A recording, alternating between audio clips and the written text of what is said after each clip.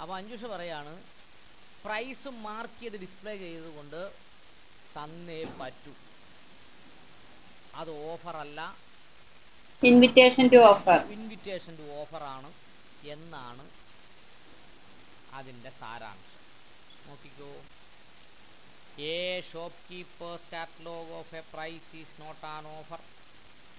Shop keeper ഒരു ഷോപ്പിൽ ഒരു സാധനം ഡിസ്പ്ലേ ചെയ്തിരിക്കുന്നു, അതിനകത്തൊരു price എഴുതിയിട്ടിരിക്കുന്നു. It is not an offer.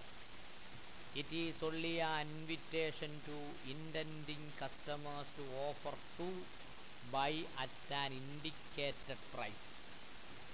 ഇതെന്താണ് യഥാർത്ഥത്തിൽ? ഇൻഡിക്കേറ്റഡ് പ്രൈസിന്, ഇൻഡിക്കേറ്റഡ് പ്രൈസ് എന്ന് പറഞ്ഞാൽ എന്താ? സാധാരണക്കാർ അതിൽ വിലയിടുന്ന പ്രൈസിന് വാങ്ങുന്നതിന് വേണ്ടി, ബാർഗെയിൻ ചെയ്യുന്നതിന് വേണ്ടി ഉള്ള ഒരു offer to ചാപ്പറാണ്. The transmission of price list, അതിനെ നമ്മൾ എന്തോ പറയും? Transmission of price list. Observed by Lord Herzl. Lord Herzl എന്ന് പറയുന്ന ഒരാൾ പറഞ്ഞത് എന്താണെന്നറിയാമോ? does not amount to an letter offer to supply an unlimited quantity of wine described at a price named. അവിടെ ഒരു വൈൻ ഷോപ്പിൽ, ഇപ്പോൾ നമ്മുടെ ബീവറേജ് ഔട്ട്ലെറ്റ് പോലെ ഇംഗ്ലണ്ടിൽ വൈൻ ഷോപ്പുകളും, വൈൻ ഷോപ്പിൽ ഒരു കുപ്പിയുടെ പുറത്ത് എമൗണ്ട് എഴുതിയിട്ടാൽ അതൊരു ഓഫറല്ല. It is an invitation to offer. മനസ്സിലായോ? മനസ്സിലായി. So that as soon as the order is given, there is a binding contract to suppliers of that quantity. എപ്പോഴാണ്? So that, അതുകൊണ്ട് as soon as the order is given, അങ്ങനെ order കൊടുത്തിട്ടുണ്ടെങ്കിൽ there is a binding contract to supply that quantity. അത് അത്രയും quantity supply ചെയ്യുന്നതിന് വേണ്ടി ഒരു binding contract ഉണ്ടായിട്ടുണ്ട് എന്ന് പറയാം. ഇറ്റ് ഈസ് വെയർ സോ, അതുകൊണ്ട് it is wear so the merchant might find himself involved in any number of contractual obligations to supply wine to a particular description which he could be quite unable to carry out. His stock is the wine that the description being necessary limited. ഇവിടെ പറഞ്ഞെന്താണെന്നറിയാമോ? ഒരു wine ഉണ്ടാക്കുന്ന company ഇപ്പോൾ നമ്മുടെ beverage ഔട്ട്ലെറ്റിൽ എല്ലാ മാസവും ഒരു ദിവസം 500 കേജൊക്കെയാണ് വിൽക്കുന്നത്. അപ്പോൾ 500 കേജ് വിൽക്കുമ്പോഴത്തേനും ഒരു മാസം തന്നെ എത്രണ്ണമായി? ഏതാണ്ട് 10-15,000 കേജ് അവിടെ കൊണ്ട് കൊടുക്കേണ്ടി വരും. അപ്പോൾ 15,000 കേജിൽ വൈൻ എത്തിച്ച് തരാമെന്ന് പറഞ്ഞു അങ്ങൊരു കോൺട്രാക്റ്റ് ഉണ്ടെങ്കിൽ, ആ കോൺട്രാക്റ്റിനനുസരിച്ച് അദ്ദേഹത്തിന് പ്രൊഡക്ഷൻ ഇല്ലെങ്കിൽ, it is the duty of the contractor to distribute sufficient quantity of wine as per the contract. എന്തെങ്കിലും മനസ്സിലായോ?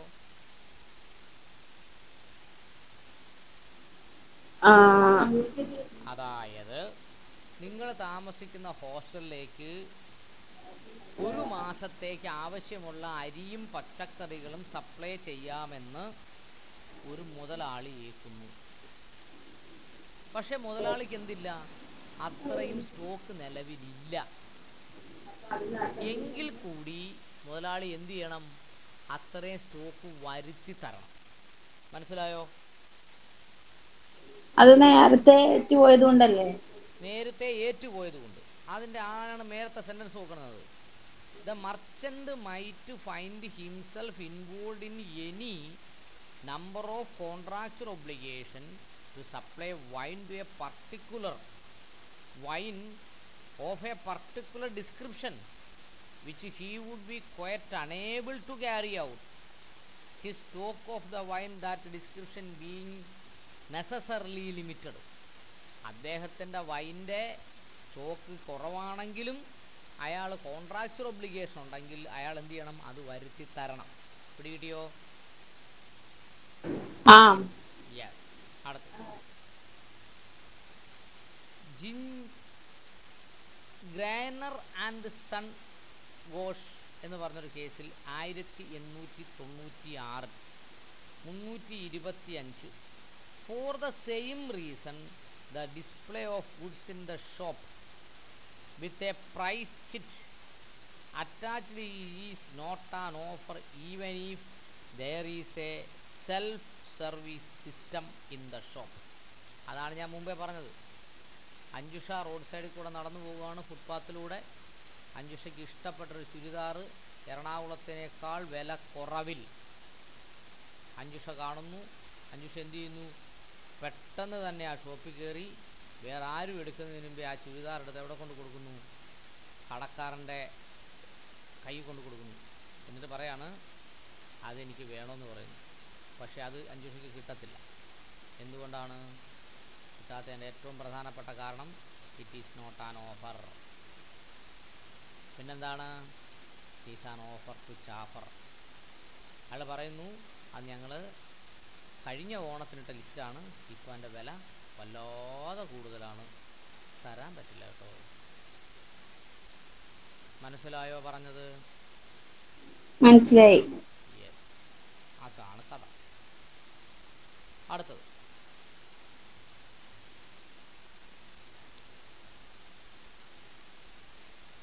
this was also held in Pharmaceutical Society of Great Britain versus Bruce Cash Chemicals. Contract law നമ്മൾ എപ്പോൾ ഉപയോഗിക്കുന്നു? ഇപ്പോൾ നമ്മൾ ജഡ്ജിയായിട്ട് ജീവിക്കുമ്പോൾ ഉപയോഗിച്ചാലും നമ്മൾ വക്കീലായിട്ട് ഉപയോഗിക്കുമ്പോഴും ഏറ്റവും പ്രധാനപ്പെട്ട കേസാണ് pharmaceutical society of great Britain versus ബൂഷ് cash chemicals എന്ന് പറഞ്ഞ കേസ്.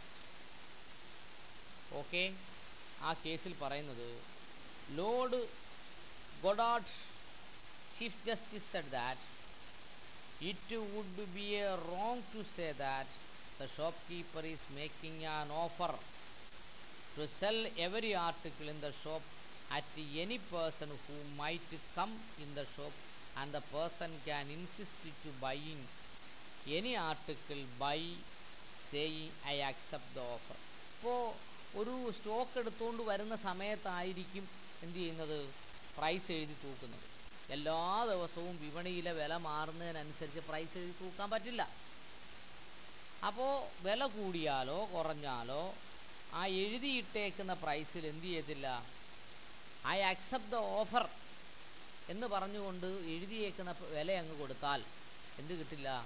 സാധനം കിട്ടില്ല. ഉദാഹരണം സ്വർണത്തിൻ്റെ ഇന്നത്തെ വിലക്കാണ് സാധനം വിൽക്കുന്നത്. പക്ഷേ സ്വർണം വാങ്ങിയ സമയത്ത് ഈ സ്വർണത്തിൻ്റെ ഒരു ചെയിനകത്തൊരു വില എഴുതിയിട്ടുണ്ട്. നമ്മൾ ആ ചെയിൻ എടുത്തിട്ട് പറയുകയാണ് ഈ വിലയ്ക്ക് തരണം എന്ന് പറയാൻ ചിലപ്പോൾ കിട്ടില്ല. കാരണം എഴുതിയ ദിവസത്തെ വിലയും നമ്മൾ വാങ്ങുന്ന ദിവസത്തെ വിലയും വ്യത്യാസമാണ്. മനസ്സിലായോ? മനസ്സിലായി. ശരി. In most bookshop, customers are invited to go and pick up the books in a book at then even if they do not actually buy them. അപ്പോൾ നമ്മളൊരു ബുക്ക് ഷോപ്പിൽ പോകുന്നു, ബുക്ക് ഷോപ്പിൽ എഴുതിയേക്കുന്ന വില കൊടുത്ത് സാധനം വാങ്ങാൻ നിൽക്കുന്നു, അത് കിട്ടണമെന്നില്ല. അതിനകത്ത് ഒറ്റ പ്രിൻസിപ്പിളേ നമ്മൾ പഠിക്കാനുള്ളൂ. എന്താണ് ആ principal?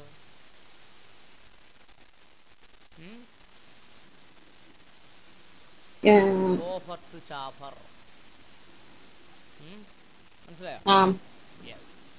In the most bookshops, customers are invited to go and pick up the books and look at even if they do not actually buy them. There is no contract by the shopkeeper to sell until the customer has taken to the book and to shopkeeper to his assistance and said. മനസ്സിലായോ? Book ഷോപ്പിൽ പോയി നമ്മൾ book എടുത്ത് തിരിച്ചും മറിച്ചുമൊക്കെ വാങ്ങി, അപ്പോൾ അതിൻ്റെ price കൊടുത്തിട്ട് നമ്മൾ വാങ്ങണം എന്നും ഇൻസിസ്റ്റ് ചെയ്യാൻ പറ്റില്ല. ഓഫർ സ്വീകരിച്ചു. ഇപ്പോൾ 300 രൂപ നേടിയേക്കുന്ന ഒരു ബുക്കുണ്ട്, മഹാഭാരതം. നമ്മളത് എടുത്തു, തിരിച്ചു മറിച്ചുമൊക്കെ നോക്കി, നമ്മൾ ഓഫർ അക്സെപ്റ്റ് ചെയ്തതിന് തുല്യമാണോ? അല്ല, അത് വാങ്ങിയില്ലല്ലോ. വാങ്ങിയില്ല. അതാണ് ഞാൻ പറഞ്ഞത്. അത് നമ്മൾ ഒരു പ്രൈസ് തൂക്കിയിട്ടേക്കുന്നത് കണ്ട് നമ്മൾ എടുത്താലും ശരി തന്നെ നമ്മൾ വാങ്ങിയതിന് തുല്യമല്ല. ആ 300 രൂപ എന്ന് എഴുതി എന്നാൽ ആ 300 രൂപയ്ക്ക് തരണമൊന്നുമില്ല. Okay okay okay sir. ശരി. There is no contract by the shopkeeper to sell until the customers has taken the book and the shopkeeper or his assistant said, I want to buy this book.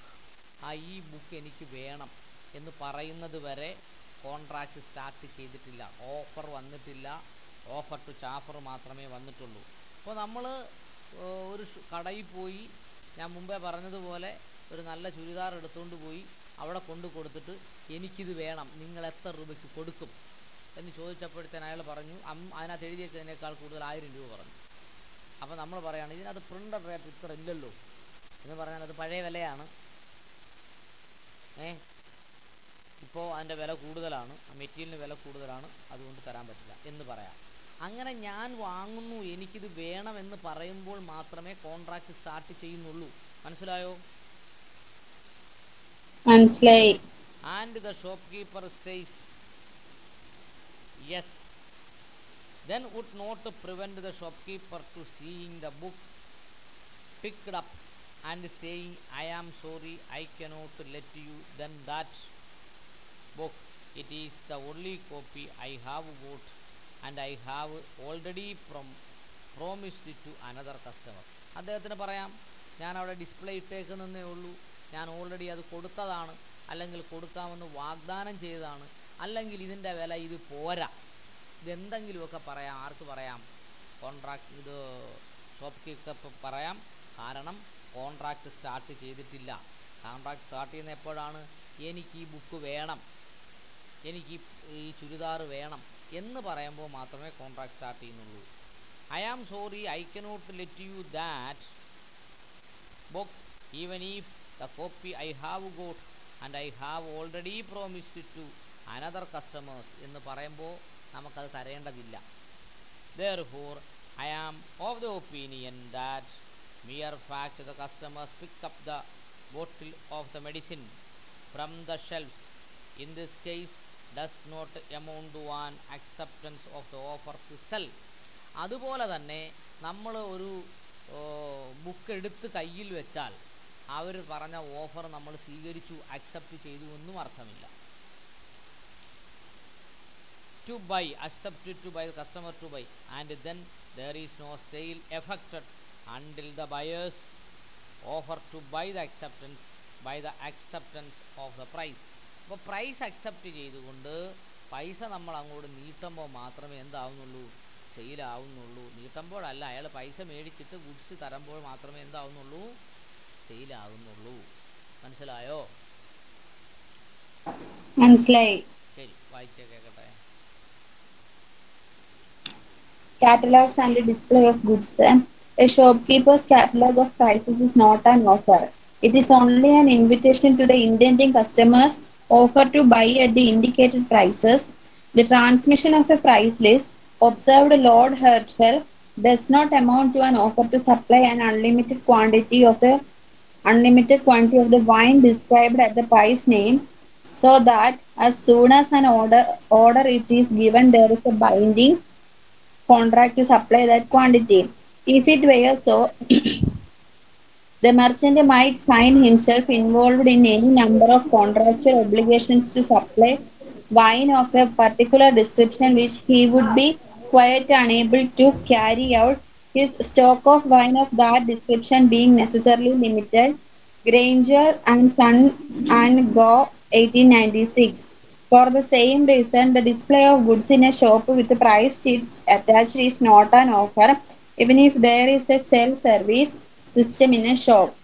This was so held in Pharmaceutical Society of Great Britain versus Boots Cash Chemists Limited, It would be wrong to say that the shopkeeper is making an offer to sell every article in the shop to any person who might come in, and that person can insist on buying any article by saying one accept your offer. In most bookshops, customers are invited to go in and pick up a book and look at them even if they do not actually buy them. There is no contract by the shopkeeper to sell until the customer has taken the book to the shopkeeper, his assistant, and said, I want to buy this book, and the shopkeeper says, yes, book, it is the only copy I have got, and I have already promised it to another customer. Therefore, I am of opinion the mere fact that a customer picks up a bottle of medicine from the shelves in this case does not amount to an acceptance of an offer to sell. It is an offer by the customer to buy, and there is no sale effected until the buyer's offer to buy is accepted by the acceptance of the price. A banker's catalogs of charges is also not an offer. State aided Bank of Travancore versus the Tram railway timetable is in the same category. There is no direct authority for this, but this seems to be the most likely conclusion. Railway timetables include clauses against such contingencies. However, in one English case, namely Dundon versus Great Northern Railway, the railway company was held liable in damages for fraud for cancelling a train, where a shopkeeper was convicted of offering for sale a flint knife contrary to the Restriction of Offensive Weapons Act 1959, which he had displayed in his book in his shop window. It was held that it was in no sense an offer for sale, the acceptance of which could constitute a contract. Fisher versus Bell.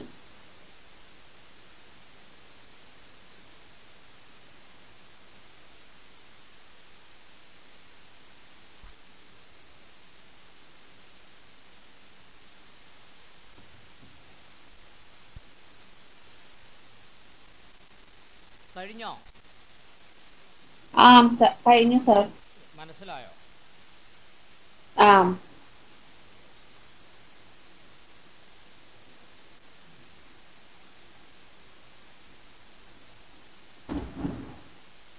Yes.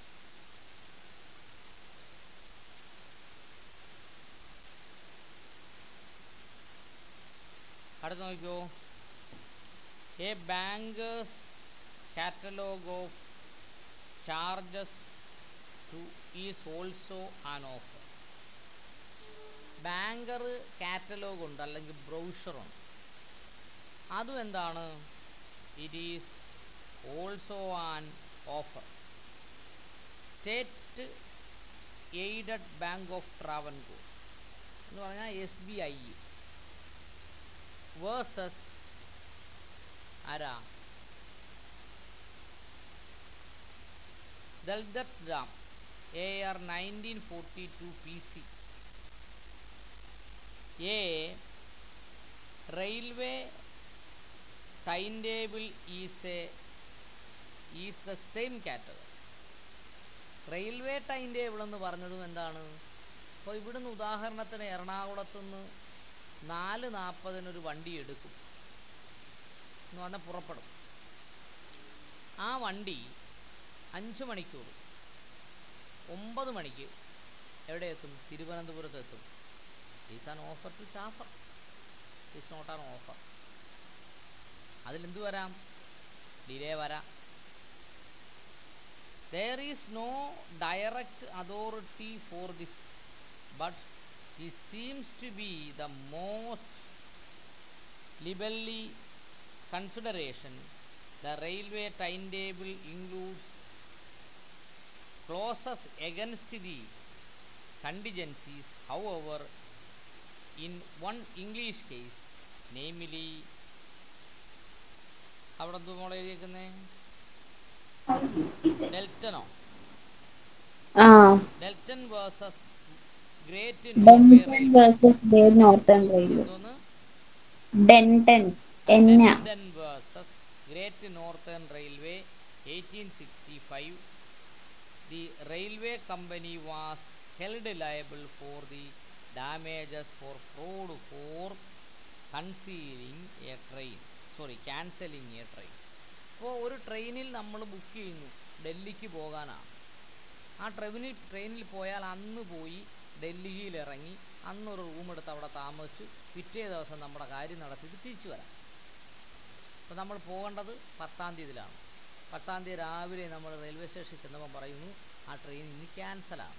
മറ്റു കാര്യമൊന്നുമില്ല, റെയിൽവേയുടെ കുഴപ്പം കൊണ്ട് ക്യാൻസലായി. Railway will എന്തോന്ന് liable to give compensation. മനസ്സിലായോ? മനസ്സിലായി. ഒന്ന് വായിച്ചേ. A banker's catalog of charges is also not an offer. State-aided Bank of Travancore versus Bertram. A railway timetable is in the same category. There is no direct authority for this, but this seems to be the most likely conclusion. Railway timetables include clauses against such contingencies. However, in one English case, namely Denton versus Great Northern Railway, the railway company was held liable in damages for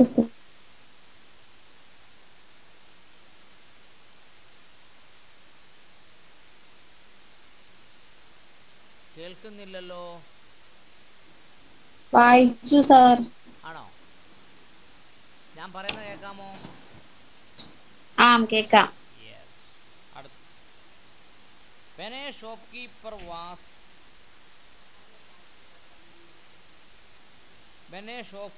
was convicted of an offensing for the sale of a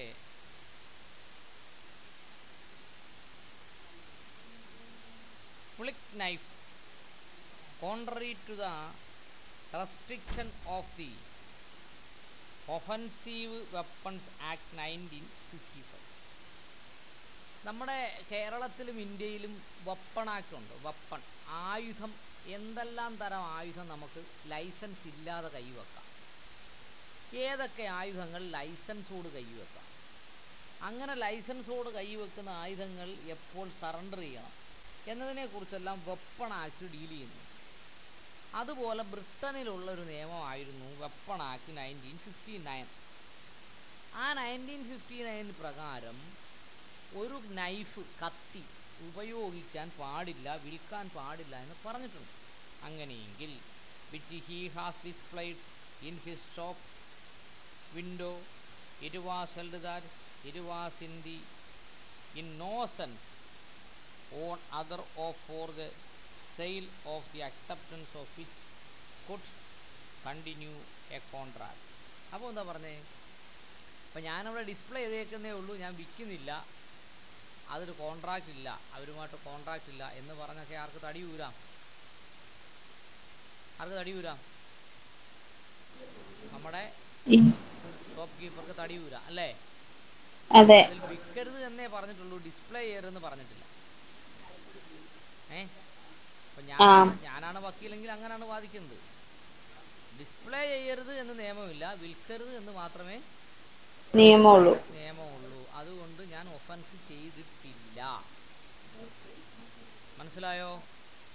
മനസ്സിലായി. കുറ്റം ചെയ്തിട്ടില്ല എന്ന് പറയാം, കുറ്റം ചെയ്യാൻ ശ്രമിച്ചിട്ടില്ല, ദുരുദ്ദേശത്തോടു കൂടി വെച്ചതല്ല. നിയമം വരുന്നതിന് മുമ്പേ തന്നെ എൻ്റെ ഷോപ്പിൽ എന്തുണ്ടായിരുന്നു? ഈ കത്തി ഉണ്ടായിരുന്നു. കത്തി ഞാൻ അവിടെ നിന്ന് എടുത്തു മാറ്റാൻ മറന്നു പോയതാണ്, ഞാൻ വിൽക്കില്ല, വിറ്റതുമില്ല. ഓക്കെ, ശരി, അങ്ങനെയൊക്കെ പറഞ്ഞ് തടി ഊരാവുന്നതാണ്. ശരി, വായിച്ചേ കേൾക്കട്ടെ. Where a shopkeeper was convicted for offensing a sale of flint knife contrary to the restriction of Offensive Weapons Act 1959, which he had displayed in his shop window, it was held that it was in no sense an offer for sale, the acceptance of which could constitute a contract. Fisher versus Bell, 1960. ശരി, മനസ്സിലായോ? മനസ്സിലായി. ഒരു short break വേണോ? വേണ്ട sir, എടുക്കാം. അടുത്തത് അടുത്ത എന്തുവാ എഴുതിയിരിക്കുന്നത് അവിടെ? announcement to hold auction. Option. പത്രത്തിൽ ധർക്കാസ് കണ്ടോ? ധർക്കാസ്. എന്താ സാർ? പത്രത്തിൽ ധർക്കാസ് വരുന്നത് കണ്ടുണ്ടോ? ധർക്കാസ്. അതെന്താ ലേലം അല്ലേ? ആ ലേല പരസ്യം, അതാണ് ദർഖാസ്. ആ ലേലമല്ല, ലേല പരസ്യം, ദർഖാസ്. അതെന്തല്ല, not an offer. An auction is announcement that a specified goods will be sold by auction on the certain day is not an offer to hold an auction, and he will not be liable person to traveling up to the place if the changes in the mint and does not hold the auction. എന്താ പറഞ്ഞേക്കുന്നേ? ഓപ്ഷന് വേണ്ടി ഒരു ദർഖാസ് കൊടുക്കുന്നു, option ഇന്ന സ്ഥലത്ത് വെച്ച് നടത്തും. അങ്ങനെ ദർഖാസ് കൊടുത്താൽ നാട്ടുകാരൊക്കെ ഓപ്ഷനിൽ പങ്കെടുക്കാൻ വന്നാൽ ഏതെങ്കിലും സാങ്കേതിക സാഹചര്യങ്ങൾ കൊണ്ട് ഓപ്ഷൻ മാറ്റിവെച്ചാൽ ആര് ലയബിളല്ല? ഓപ്ഷനീ ഈസ് നോട്ട് ലയബിൾ. എന്തെങ്കിലും മനസ്സിലായോ? ഇല്ല, ഒന്നുകൂടി പറയോ? An auction is announcement that a specified goods will be sold by an auction on a certain day. ഒരു പ്രത്യേക ദിവസം, ഒരു പ്രത്യേക സമയത്ത്, ഒരു പ്രത്യേക സ്ഥലത്ത് വെച്ച് ഒരു ഓപ്ഷൻ നടത്തുമെന്ന് ഒരു പരസ്യം കൊടുത്തു ഓപ്ഷനിയർ കൊടുത്തു. Hold an option and he will not be liable to persons travelling up to the place. അങ്ങനെ പരസ്യം കൊടുത്ത ഓപ്ഷനിയർ ലയബിൾ അല്ല. ആൾക്കാർ അവിടെ യാത്ര ചെയ്തു വരുന്നതിന് അയാൾ ലയബിൾ അല്ല. എന്തുകൊണ്ട്? If the changes his mind two does not sold the option. അയാൾ ഓപ്ഷൻ വഴി അത് വിൽക്കുന്നില്ല. പരസ്യം കൊടുത്തതിന് ശേഷമാണ് എൻ്റെ മനസ്സ് മാറിയത്, ഞാനിപ്പോൾ കൊടുക്കുന്നില്ല എന്ന് പറഞ്ഞാൽ ഞങ്ങൾ വണ്ടി പിടിച്ച് വന്നതാവേ, നീ കോമ്പൻസേഷൻ വേണം എന്ന് പറഞ്ഞാൽ കേസ് നിൽക്കത്തില്ല. മനസ്സിലായോ? മനസ്സിലായി. യെസ്. ആ കേസ് എന്തോ വായിച്ചേ മോളെ?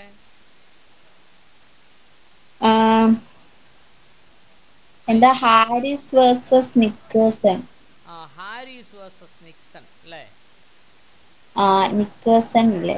ഹാരിസ് വേഴ്സസ് നിക്കേഴ്സൺ. ഇപ്പോഴാണ് എനിക്ക് മനസ്സിലായത്. ഞാൻ പിടിച്ചേക്കുന്ന പുസ്തകം കുറച്ചുകൂടി നീട്ടി പിടിച്ചാലേ എനിക്ക് കാണാൻ പറ്റും.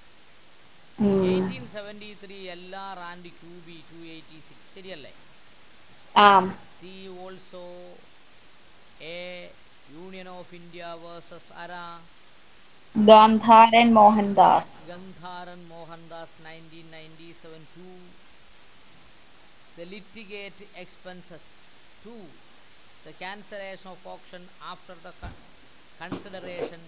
No bidder can claim anything under the doctrine of എന്താണ്? doctrine of legitimate expectation. അതെ, ഡോക്ട്രിൻ ഓഫ് ലെജിറ്റിമേറ്റ് എക്സ്പെക്ടേഷൻ. എന്തുവാ ലെജിറ്റിമേറ്റ് എക്സ്പെക്ടേഷൻ എന്ന് പറഞ്ഞാൽ? ഒരാളൊരു പരസ്യത്തിന് നോട്ടീസ് കൊടുത്താൽ ആ ദിവസം പരസ്യം നടത്തിക്കോണമെന്നൊന്നും ഒരു നിർബന്ധവുമില്ല, ക്യാൻസൽ ചെയ്യാനും സാധ്യത. Even when an option is held, the bid is not an acceptance of the entitled to highest bidder to get the goods. അവിടെ എന്താ പറഞ്ഞിരിക്കുന്നത്? Even the auction is held, the bid is not an acceptance to also entitled to the highest auctioneer. ശരിക്കും പറഞ്ഞാൽ ഒരു ലേലം നടത്തുമ്പോൾ ഏറ്റവും കൂടുതൽ ലേല തുക പിടിക്കുന്നവർക്കാണ് ലേലം ഉറപ്പിക്കുക. പക്ഷേ അങ്ങനെ ലേലം ഉറപ്പിക്കണമെന്ന് ഒരു നിയമത്തിലും പറയുന്നില്ല എന്നാണ് ഏത് കേസ് പറയുന്നത്? Announcement held an option is not A contract എന്ന് പറയുന്നത്. മനസ്സിലായോ? മനസ്സിലായി. അടുത്ത കേസ് പറഞ്ഞേ. അടുത്ത കേസ് സ്പെൻസർ വേഴ്സസ് ഹോർഡിംഗ് അല്ലേ? ഇവിടെ അങ്ങ് നല്ല ശ്രദ്ധിക്കുന്നു. അല്ല ഞാൻ അതാ ഇത് കഴിഞ്ഞിട്ടല്ലായിരുന്നു ആ ഒരു സെന്റൻസ് കഴിഞ്ഞിട്ടില്ല അതാ The highest bid is nothing more than an offer to buy it requires to be accepted by the auctioneers. Highest bid എന്ന് പറഞ്ഞാൽ അദ്ദേഹത്തിന് സ്വീകരിക്കാം സ്വീകരിക്കാതിരിക്കാം. It is an offer. ആ ഓഫർ അയാൾ സ്വീകരിക്കുന്നില്ല, അയാൾ ആദ്യം വേറൊരു ഓഫറെ സ്വീകരിക്കുന്നുള്ളൂ എന്നാണ് ഇവിടെ പറഞ്ഞത്. സ്പെൻസർ വേഴ്സസ് ഹെർഡിങ് എന്ന് പറഞ്ഞ കേസിൽ എന്താ പറഞ്ഞത്? It does not it matter for his purpose that the auction was held by the government. അപ്പോൾ ഗവൺമെൻറ് ഓപ്ഷൻ പരസ്യം കൊടുത്തു, ഗവൺമെൻറ് സമയത്തിന് ഓപ്ഷൻ നടത്തുന്നില്ല, അവിടെ ചെന്നിട്ട് തെറി പറഞ്ഞിട്ടും പ്രാഗിട്ടും തിരിച്ചു വരാമെന്നല്ലാതെ പോയ കാശ് പോയി. മനസ്സിലായോ? Even if the government auction may be cancelled before the bid of the finally accepted. ഇപ്പോൾ ഫൈനലായിട്ട് ഇപ്പം ഉദാഹരണത്തിന് ഗവൺമെൻറ് ഒരു കോൺട്രാക്റ്റ് വെക്കുന്നു. ഇവിടെ എടപ്പള്ളിയിൽ നിന്ന് അരൂര് വരെ ആകാശപാത ഉണ്ടാക്കാം. അപ്പോൾ സർക്കാർ പണം ചെലവാക്കുന്നത് കൊണ്ട് സർക്കാർ ഏറ്റവും കുറഞ്ഞ ഓപ്ഷനായിരിക്കും വിളിക്കുക, അല്ലേ? അതെ. അപ്പോൾ ലേലത്തിന് 100 പേര് പങ്കെടുത്തു എന്ന് കരുതുക. 100 പേര് മുന്നേ ധാരണയായി ഇത്ര രൂപയെ കുറച്ച് വിളിക്കാൻ പാടില്ല. അവർ വിളിച്ച് ആ എമൗണ്ടിൽ കൊണ്ട് നിർത്തി. സർക്കാർ പറയുകയാണ് ഓപ്ഷൻ ഞങ്ങൾ ക്യാൻസൽ ചെയ്യാണ്, ഞങ്ങൾ പുതിയ പരസ്യം കൊടുക്കുന്നു എന്ന് പറഞ്ഞാൽ സർക്കാരിനെതിരെ നിയമ നടപടി സ്വീകരിക്കാൻ പറ്റില്ല. പറഞ്ഞ മനസ്സിലായോ? മനസ്സിലായി. Yes. The government corporation and it was considered to B no argument that the corporation cannot afford to pay as amount equal to the private bidders. മറ്റ് പ്രൈവറ്റ് ബിഡേഴ്സിനെ പോലെ തന്നെ അല്ലെങ്കിൽ അവർക്കും ഈക്വലായി ഷെയർ കൊടുക്കണമെന്ന് എന്ത് ചെയ്യാൻ പറ്റില്ല? പറയാൻ പറ്റില്ല. ഇപ്പോൾ അതുകൊണ്ട് ഇവിടെ ഒരു സമ്പ്രദായം ഉണ്ടെന്നാണ് പറയുന്നത് കേരളത്തിലെ. റിങ് എന്നാണ് ആ സമ്പ്രദായത്തിനെ പറയുന്നത്. റിങ്. എന്നോടാണോ ചോദിച്ചത്? എന്താ സാർ? ഇപ്പോൾ കേരളത്തിലൊരു സമ്പ്രദായം ഉണ്ട് പോലും. അതിന്റെ പേരെന്താ? RING, ring.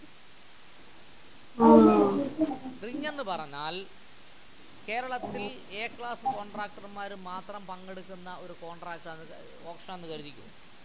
എ ക്ലാസ് കോൺട്രാക്ടർമാർ ഒരു പക്ഷേ ഒരു ജില്ലയിൽ 2-3 പേരെ കാണും. ഈ 3ഉം 14 ജില്ലയും കൂടെ കൂട്ടുമ്പോഴത്തേന് 30, 4, 12 പേരേ ഉള്ളൂ. ഈ 5 പേരും കൂടെ ആദ്യം ഒരു മീറ്റിംഗ് അങ്ങ് കൂടും. മീറ്റിംഗ് കൂടിയിട്ടൊരു തീരുമാനമെടുക്കും.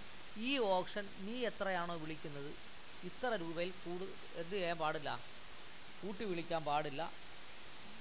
നീ വിളിച്ചെടുക്കുക, അതിൻ്റെ ലാഭം നമുക്ക് 52 പേർക്ക് ഒരുപോലെ വിരിച്ചു തരിക. അങ്ങനെ കേരള സർക്കാർ നടത്തുന്ന എല്ലാ കോൺട്രാക്റ്റും ഈ കോൺട്രാക്ടർമാർ ഈ റിങ് സിസ്റ്റം വഴിയാണ് ഇപ്പം നടത്തുന്നത്. കാരണം പണിയെടുത്താലും ഇല്ലെങ്കിലും അവർക്ക് കിട്ടാനുള്ള ലാഭം കിട്ടും. മനസ്സിലായോ? മനസ്സിലായി. മാത്രമല്ല എമാർ ഒരുമിച്ചാണ് പണി ചെയ്യുന്നത്. പണ്ട് മത്സരാടിസ്ഥാനത്തിലുള്ള ടെൻഡർ വിളിക്കുമായിരുന്നു. ഇപ്പം മത്സരമൊന്നുമില്ല. അവർ ആദ്യം ഒരു തീരുമാനമെടുക്കും. ഇപ്പം ഇവിടുന്ന് എടപ്പള്ളിയിൽ നിന്ന് അരൂർ വരെ പാലം ഉണ്ടാക്കുകയാണ്. സർക്കാരിൻ്റെ പ്രോജക്റ്റ് വെച്ചിട്ടില്ല. സർക്കാർ ഒരു പ്രോജക്റ്റ് വെക്കുന്നതിന് വേണ്ടി ചീഫ് എഞ്ചിനീയറോടൊക്കെ പറഞ്ഞപ്പോഴത്തേന് കോൺട്രാക്ടർമാർ പറഞ്ഞു 100 കോടി രൂപ, അതിൽ കുറച്ച് ചെയ്യാൻ പറ്റുക. കേരളത്തിൽ ഒരു കോൺട്രാക്ടറും ആ പണിയെടുക്കത്തില്ല 100 കോടി രൂപയെ കുറച്ച്. കാരണം ഇവർ മുമ്പേ ധാരണയായിട്ടുണ്ടല്ലോ, അല്ലേ? അതെ അതെ, അതിനെയാണ് റിങ് എന്ന് പറയുന്നത്. റിങ്. ഇതൊന്നും പരീക്ഷയ്ക്ക് എഴുതി കളയരുത്, നിയമപരമായുള്ളതൊന്നും അല്ല, ഇതൊക്കെ ഇല്ലീഗൽ കളിയാണ്. Supreme court also haves this latitude to the government as enjoyed by the private ഓപ്ഷനിയേഴ്സ്. അപ്പോൾ പ്രൈവറ്റ് ഓപ്ഷനിയേഴ്സ് ചെയ്യുന്ന ഈ കാര്യങ്ങൾ ആർക്കും ബോധ്യപ്പെട്ടിട്ടുണ്ട്. The supreme court also gives his latitude to A corporation as employed by a private auctioneers that it may even ignore the highest bid and accept the lowest bid. Highest bid accept ചെയ്യണമെന്ന് ഒരു നിർബന്ധവുമില്ല എന്ന് ആരും പറഞ്ഞിട്ടുണ്ട്? Supreme കോടതിയും പറഞ്ഞിട്ടുണ്ട്. Okay. The highest bidder may be found to B an undesirable person and many reasons. അപ്പോൾ പണ്ട് ഈ സർക്കാരുമായി നടത്തിയ കോൺട്രാക്റ്റിൻ്റെ പല അടിസ്ഥാനങ്ങളിലും ഇദ്ദേഹം ഒരു കൺസിസ്റ്റൻ്റ് പേഴ്സൺ അല്ല എന്ന് തോന്നിയാൽ highest ബിഡർക്ക് കൊടുക്കേണ്ടതില്ല. And many reasons also. മനസ്സിലായോ? മനസ്സിലായി. യെസ്. ആ case പറയായിച്ചേ. Jyothi Krishna engineers versus state bank of Hyderabad അല്ലേ? ആ AR 1993, ആന്ധ്രാപ്രദേശ്. ഹൈദരാബാദ് എന്ന് പറഞ്ഞാൽ തന്നെ Andhra Pradesh. However, one contractor should not be performed over another without any rhyme or reason. This would be more so in matter of the government contract. അവിടെ എന്താ പറഞ്ഞേ? The highest bidder may be found to be undesirable person or many reason from the mere enormity of the bid. അടുത്തെന്ന് പറയാം, ജ്യോതി Krishna enterprises versus state bank of Hyderabad എന്ന കേസിൽ പറഞ്ഞത്, however one contractor should not be a preferred even another without any rhyme or reason. This would be more so in the matter of government contract. അവിടെ എന്തോ പറഞ്ഞ വല്ലതും മനസ്സിലായോ? ഇല്ല. However എന്നിരുന്നാലും one contractor should not be preferred. ഒരു കോൺട്രാക്ടറെ പരിഗണിക്കാനേ പാടില്ല. എങ്ങനെയാണെങ്കിൽ over another without any realms or reason. ഒരു ഹയസ്റ്റ് ബിഡറെ ഒഴിവാക്കണമെങ്കിൽ എന്തുകൊണ്ട് ഒഴിവാക്കിയെന്ന് പറഞ്ഞാൽ റീസൺ കാണിക്കണം. റീസൺ ഇല്ലാതെ ഒഴിവാക്കാൻ പാടില്ല. മനസ്സിലായോ? മനസ്സിലായി. This would be more in the matter of government contract. അങ്ങനെ ഹയസ്റ്റ് ബിഡറെ ഒഴിവാക്കുന്നതിന് വേണ്ടി റീസൺ കാണിക്കുക എന്നുള്ളത് ഗവൺമെൻറ് കോൺട്രാക്റ്റിലാണ് കൂടുതൽ അപ്ലൈ ചെയ്യുന്നത്. Wear out of A participating bidders or tenders anyone is called to be review his figures. An equal opportunity should be given to the highest bidder or the lowest tender. അപ്പോൾ highest bidder ആണോ lowest tender ആണോ ഉള്ളത്, എല്ലാവർക്കും എന്ത് കൊടുക്കണം? Equal opportunity കൊടുക്കണം. ഉദാഹരണത്തിന് നമ്മൾ പാലം പണിയുവാണ് സർക്കാരെങ്കിൽ ലോവസ്റ്റ് ബിഡർ ആയിരിക്കും നമ്മൾ നോക്കുക. നമ്മളൊരു സാധനം സർക്കാർ ഒരു സാധനം വിൽക്കുകയാണെങ്കിൽ അത് ഹയ്യസ്റ്റ് ആയിരിക്കും നോക്കുക, അല്ലേ? അതെ, ലാഭം കിട്ടണ്ടേ? ലാഭം കിട്ടണം. അപ്പോൾ ഹയ്യസ്റ്റ് ആണെങ്കിലും ലോവസ്റ്റ് ആണെങ്കിലും ആ ബിഡ് വെക്കുന്നതിനെ ഒഴിവാക്കുന്നതിന് വേണ്ടി എന്ത് വേണം? ന്യായവാദങ്ങൾ നിരത്തേണ്ടതുണ്ട്. അപ്പോൾ എന്തുവാ പറഞ്ഞേ? ആ കേസിൻ്റെ കേസ് വായിച്ചേ. അടുത്ത കേസ് ആ Gajendra Singh versus നാഗർപാലിക Nigam. Gajendra Singh versus നാഗർപാലിക Nigam AR 1996, Madhya Pradesh. MP എന്ന് പറഞ്ഞാൽ എന്തുവാ? മധ്യപ്രദേശ് അല്ല കേട്ടോ. മധ്യപ്രദേശ് എന്ന് പറഞ്ഞാൽ മദ്യം അടിക്കുന്ന പ്രദേശമാണ്. മധ്യപ്രദേശിന്റെ തലസ്ഥാനം ഏതാ അറിയോ? ഇല്ല. ഭോപ്പാലാണെന്നാ എൻ്റെ ഓർമ്മ കേട്ടോ. ഭോപ്പാൽ എൻ്റെ ഓർമ്മ അതാണ്. ആണോന്ന് ചെക്ക്. ഭോപ്പാൽ ദുരന്തം എന്ന് കേട്ടിട്ടുണ്ടോ? അതെ. Provider there is otherwise nothing against him. അപ്പോൾ അങ്ങനെ പറഞ്ഞേക്കുന്നത് ലോവസ്റ്റ് ആണെങ്കിലും ഹൈയസ്റ്റ് ആണെങ്കിലും ബിഡറെ ഒഴിവാക്കണമെങ്കിൽ ന്യായവാദങ്ങൾ നിരത്തണം. അല്ലെങ്കിൽ അയാളെ കരിമ്പട്ടികയിൽപ്പെടുത്തിയ ആളായിരിക്കണം. കരിമ്പട്ടിക എന്ന് പറഞ്ഞാൽ അറിയാമോ? എന്തോ? കരിമ്പട്ടിക എന്ന് പറഞ്ഞാൽ അറിയാമോ? ഇല്ല. അതെന്താ സാർ? സർക്കാരിൻ്റെ കോൺട്രാക്റ്റ് എടുത്ത് ശരിക്ക് പണി ചെയ്ത് അവസാനിപ്പിക്കാതെ വഴിയിൽ കളഞ്ഞിട്ട് പോകുന്നവനെ പിന്നെ സർക്കാർ കോൺട്രാക്റ്റിൽ പെടുത്തില്ല, അവനെ കരിമ്പട്ടികയിൽ പെടും. അപ്പോൾ ആരൊക്കെ കോൺട്രാക്റ്റിൽ പങ്കെടുക്കാൻ പാടില്ല എന്ന് പറഞ്ഞൊരു ലിസ്റ്റ് ഉണ്ടാക്കി വെക്കും. അതാണ് കരിമ്പട്ടിക. അങ്ങനെ ചെയ്യുന്നവരെ പിന്നെ ആ സർക്കാരിന്റെ കോൺട്രാക്റ്റിൽ ഉൾപ്പെടുത്തില്ല. ഇല്ല, അതാണ് കരിമ്പട്ടിക എന്ന് പറയുന്നത്. ശരി, വായിച്ചേ.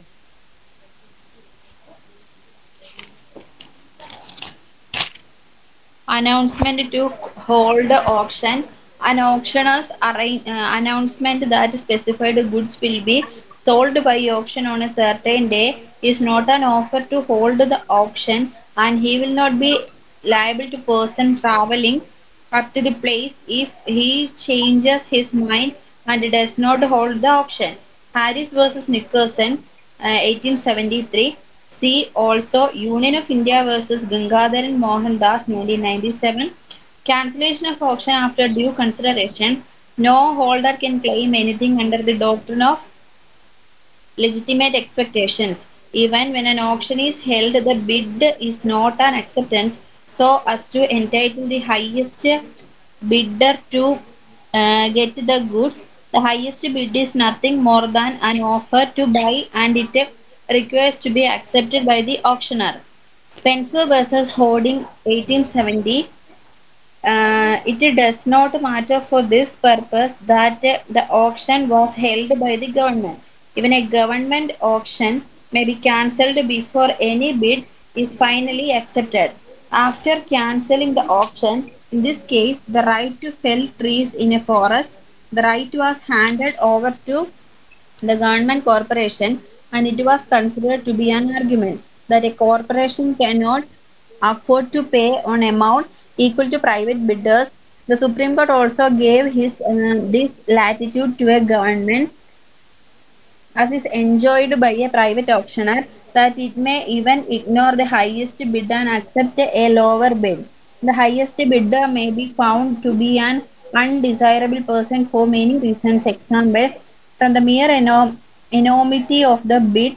Jyoti Krishna, Engineers versus State of Hyderabad, year 1993, Andhra Pradesh 327. However, one contractor should not be preferred over another without any rhyme or reason. This would be more so in the matter of government contracts, where out of the participating bidders or tenderers, anyone is called to revise his figure. An equal opportunity should be given to the highest bidder or the lowest tenderer. Gajendra Singh versus Nagar Paliga Nigam, year 1996. Madhya Pradesh 10, provided there is a otherwise nothing against him. Yes, നിർത്തുന്നോ തുടരുന്നോ? അടുത്തത് ഒരുപാടുണ്ട് sir. ആ, അത് ഇന്നിപ്പോൾ food കഴിച്ചിട്ട് വരുമോ നാളെ എടുത്താൽ മതിയോ? ഫുഡ് കഴിച്ചിട്ട് വരുമ്പോൾ 8:15